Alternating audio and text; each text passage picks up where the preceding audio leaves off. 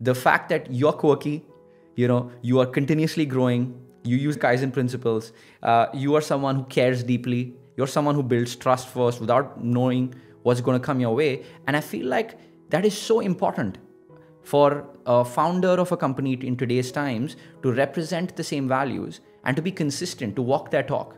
Yep. No, completely. Because one thing I realized early, Siddhan, and thank you for, I think, observing that.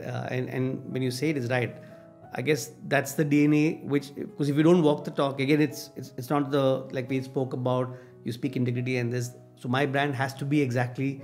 I have to walk the talk. Of Idea Spice is, and one thing which we realized is, if you see the movie 300, where they are the other army and he tells them, what do you do? And they're all a blacksmith. And then he says, we are 300 people, but all of us are built as soldiers.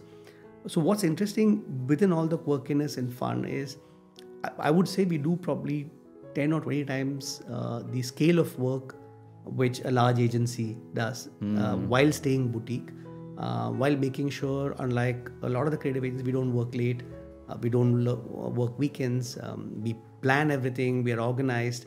So I guess that thing of being able to do large scale stuff consistently without burnout, I don't know the concept of a burnout.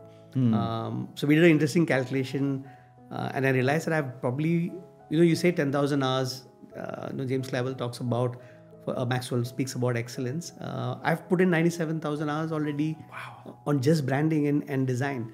And I've never sensed a feeling called a burnout or, so we probably are working on maybe 30 brands a month, and so diverse, and it's a small team.